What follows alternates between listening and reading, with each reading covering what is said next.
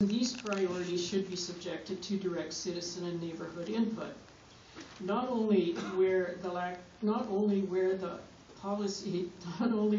a lack of policies. I blew it. Development of complete neighborhoods and supporting availability of diverse housing options. The supposed reason for the housing shortage was not subjected to public scrutiny, but the city administration decided to move them out of the public view. Unknown to the citizens of Regina, an Ontario-based consultant, along with a group of city planners and private stakeholders, sworn to secrecy and guided by those policies, had been working for 2 months drafting the comprehensive housing strategy. That was 2 months before the public saw them and council endorsed them. I also said, quote, as the city moves towards defining its diverse housing options, I would ask council to provide ample opportunity for the public to review and comment on those options. I would also ask that the city continue the practice of seeking community input about proposed developments, even though the community plans will disappear once this new official community plan is adopted. When questioned about that statement, Mr. Carlston responded that Regina's neighborhood plans would become guidelines. As guidelines, these neighborhood plans will no longer be authorized by bylaw, which means changes can be made to these neighborhoods without any notification, as there is no longer a legal requirement to do so. The loss of neighborhood plans allows for rezoning applications to be approved immediately in specific residential or mixed-use areas, neighborhoods identified as appropriate for rezoning by the administration. Alternative development standards can now be utilized to develop a specific chosen location or develop an area, neighborhood, or a specific subdivision parcel or property. The alleged reason for immediately rezoning neighborhoods, parcels, or properties without notice to the affected owners or the public is to permit affordable housing. The strategies that support arbitrary rezoning are saturated with phrases about various facets of affordable housing, like creating affordable housing, innovative affordable housing, accommodating affordable housing, innovative affordable housing, fast-track affordable housing. This is deliberate and intended to convince the public affordable housing is not possible without arbitrary rezoning. That is not true.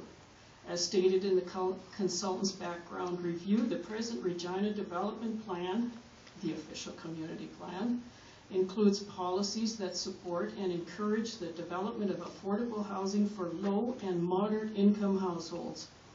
As stated by the consultant, it is not the lack of policies or zoning that are to blame for the inadequate affordable housing. It is a lack of adherence to city policies. That is a problem of political will, not policies or zoning. Each established neighborhood is unique, and the existing zones protect and reflect their character, whether it's one of the subdivisions in the north, east, west, or south regions of Regina. Our neighborhoods are where we belong, where we raise our families, establish friendships, and where we want to live out our lives. Elimination of our neighborhood plans, opening the zoning bylaw, and introducing arbitrary rezoning, as recommended in Strategies 4, 5, and 6, could subject every neighborhood and property in the city to inappropriate spot rezonings and destroy their character. City Council can adopt whatever policy it wants, and nothing will happen until the residents see the results of those policies. Then, regardless of the justification for the rezoning and subsequent development, City Council will be subjected to the community's outrage. Some of the goals in the housing strategy envision densification of built-up areas through the introduction of secondary suites, garden suites, and laneway housing. If accompanied by on-site parking, proper access for fire suppression, and if of a mass, height, and orientation so as not to create an undue impact on the existing neighborhood, they may be practical. That said, these housing innovations require adherence to precise criteria, standards, and rigorous oversight, as is the case for the pilot project in the Greens on Gardner. The consultant recommended the expansion of the secondary suites category. permitting secondary suites within single detached, semi-detached, and townhouse units. As garden suites in existing and new areas subject to appropriate development criteria and standards.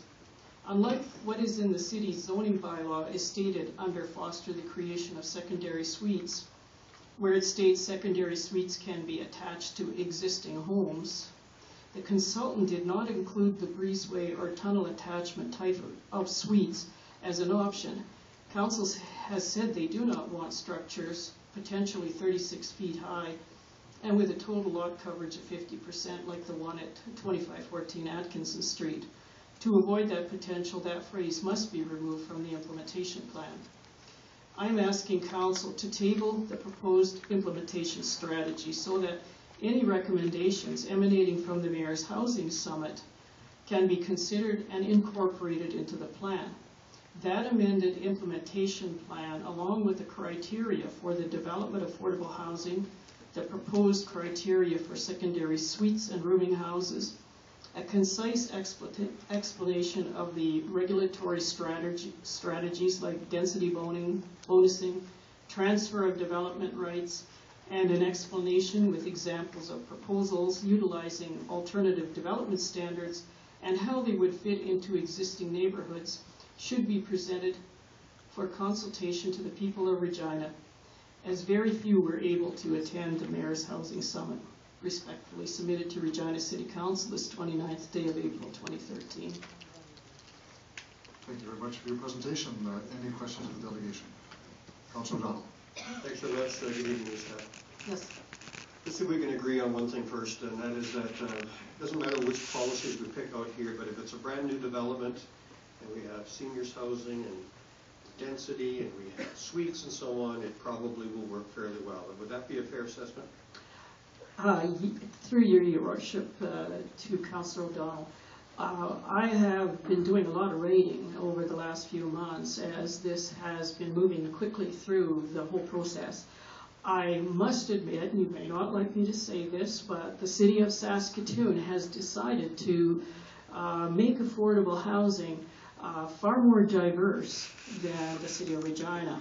Here, the focus seems to be more on the older established areas of Regina. I would really appreciate seeing this be more diverse because those new areas are going to someday be the established areas, and you can't, the mistake we've always made, and I will say I was on a council that did this too, we did not force developers to put in more multifamily type of development, and that was I didn't vote for it, but others did. So what can I say? And it has been a developer-driven situation where they think single-family, single-detached is the best way to go. I think we need to do that. No problem with your comment. Carry on. You led very well into my questions and what I would like to pursue with you. When we look at the change, and I use the word change first, in existing neighborhoods, that seems where we no matter what we're trying to do, we run into roadblocks. Can we agree on that first? Yes, and we did too. Okay. And can I elaborate? Absolutely. Here's the problem. I have a vision. You have a vision, we all have a vision of what this is going to look like. I base my vision on some of what I've seen happen in my neighborhood, and I've been here before. I know all members of council know what that vision is. I don't want that vision. I would welcome densification in my neighborhood, and I don't think my neighbors would object to things like garden suites like they're doing in Vancouver, where you have 590, 600 square foot suite at the back of the house. Doesn't ruin the neighborhood, maintains the character. We live in an area that's close to the university, lots of students needing housing. I could see that. I would enjoy seeing that in my neighborhood. And by the way, I will repeat what some others have said. I don't have a problem with the housing strategy. I have a problem with certain aspects of it and problems with my vision, because it may not be what the final vision is going to be. That's where I'm running into trouble. I don't want to see apartment blocks. Personally, I don't want to see Regina devolve into something like Jane and Finch in Toronto, or I'm sure you can appreciate what I'm saying. You've been on council a long time, so. No problem. Councillor Bell? So speaking of long time and aging, I'll lead into my next Yes. question. And I'm getting there too. So specifically to an existing neighborhood, have a whole whack of people that don't want to leave their neighborhood. Yes. They've aged a little bit. Yes. They're looking to say, you know what, could you put a seniors complex into my neighborhood? Now, despite what one other delegation said, I'm not talking about a school site, I'm not talking about park, but there may be a situation where there are 2 or 3 homes that are no longer viable, and they are side by side, or such. You understand what I'm saying? So let's say that in an ideal situation, there's a piece of property that is useful for this purpose in an existing neighborhood of single detached homes. Second thing, I'm going to bet I'll hear this. Councillor Downey, you do have to get to a question. I know. The arguments will be about traffic, parking, and so on. How do I make that seniors complex come to fruition? You know what? I think if it isn't an ugly apartment block, or if it isn't some kind of ugly development where you have, I think it could be made to fit.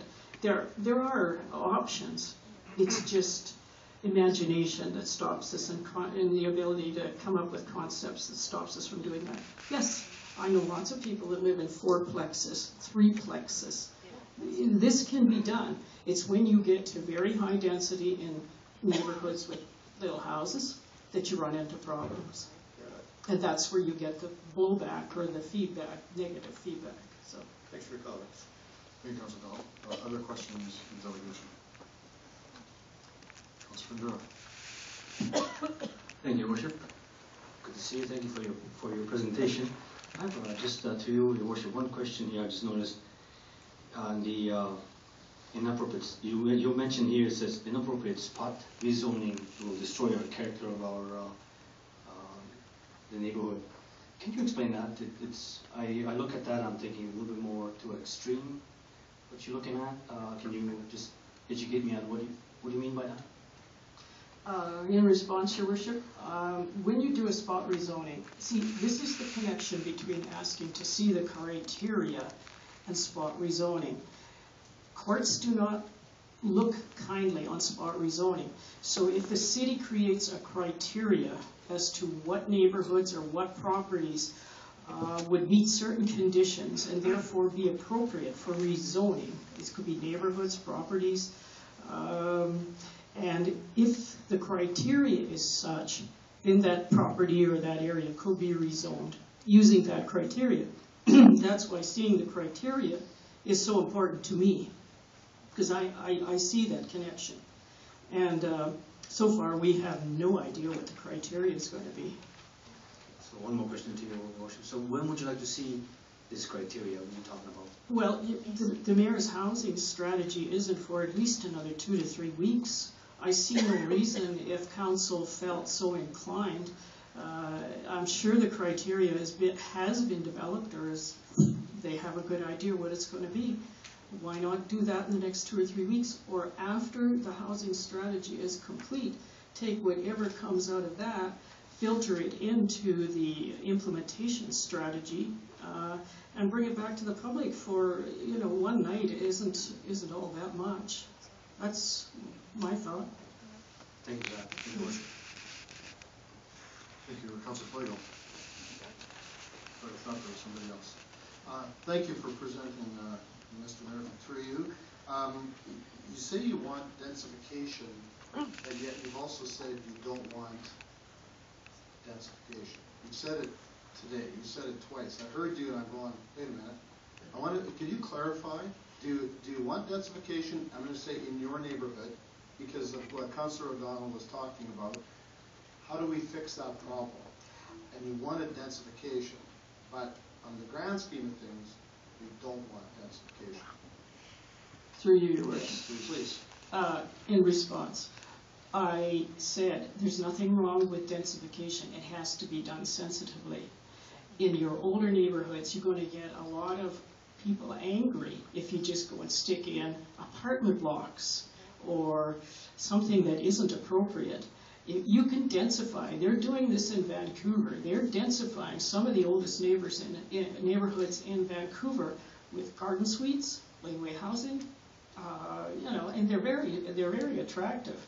And to me, I think that's densification. To me, that's densification. I don't want to see something that's going to turn into, well, 5 or 10 years. It's something that's detractive in the neighborhood and not attractive to the neighborhood. And it doesn't fit the character and it's not compatible. Okay, I'm not, if I could, Mr. Mayor, I'm not sure where you live, but are you familiar with 3 block 17th Avenue? 3 blocks. It's about 6 blocks away from the area. Oh yes, I know what you mean. Yes, sorry. Church. There was a church there about 2000. I think you're talking about the old Lutheran church, are you not? 2003, 2004. There was an uproar. Yeah, St. Philip's. I'm Yeah, sorry. I think so. Mr. Mayor, if I could to you, there was an uproar about that development going in there. 5 condos. Well, there was nothing wrong with that development. But there was an Absolutely. uproar. I was on council, and I'm going to say, if I could, what would you see would be wrong with putting up those types of developments, and/or if it would be in that particular case it was a for sale, but if that was a rental project, would you have and you saw an 8-plex or a 12-plex, as you mentioned, people that live. Do you see a problem with that type of thing? I personally don't, because if you have on-site parking, those people all have garages. I thought that was a very attractive, adaptive use in our neighborhood for that church site. So did I. For me, I have no problem with that.